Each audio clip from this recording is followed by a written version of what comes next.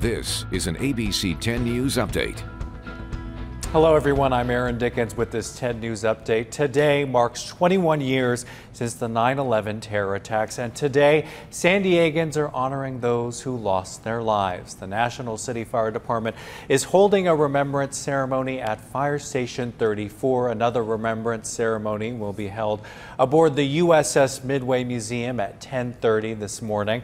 And San Diego State's Army Reserve Officers Training Corps will place flags in the ground on the south end of Hepner Hall. And police have identified the victim of a shooting in the Shelltown neighborhood. It happened just before 6 p.m. Monday on Una Street, about a block away from Cesar Chavez Elementary School.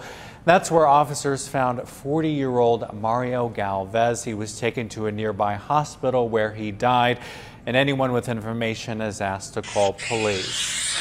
San Diegans are still being asked to steer clear of our beaches today. Officials still expect high surf and rip currents through tonight. An advisory is also still in effect, recommending people avoid swimming, surfing, or diving about 72 hours after the rain. Melissa. And not only that, we are dealing with a beach hazard statement along our coastline for that high surf, the strong rip currents. So maybe another thing to encourage you to stay out of the water today. We will see a gradual cool down toward the middle of the week. Will also start to dry out, so the humidity is also going to decrease here within the next few days.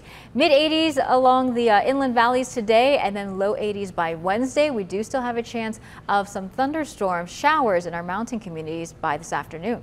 And for the latest news, weather, and traffic, go to 10news.com or download our free 10 News app. Aaron Dickens, 10 News.